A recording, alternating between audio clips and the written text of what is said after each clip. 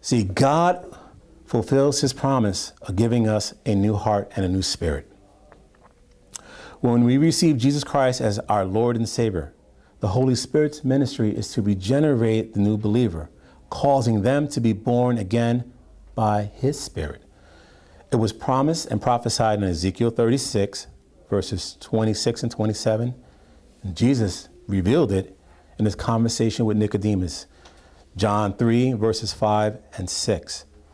Ezekiel 36, let's read. I will give you a new heart. That implies you have or had an old heart. And put a new spirit within you, which tells us you had an old spirit in you. And I will remove the heart of stone, so we know what type of heart that old heart was, and will give you a heart of flesh. That's the new heart. I will place my spirit within you. So this is the Holy Spirit saying, I will reside in you.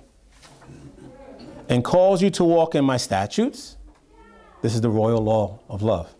I will cause you to walk in my statutes and carefully observe my ordinances of loving God with all your heart, soul, mind, and strength, and your neighbor as yourself. That fulfills the law of Christ.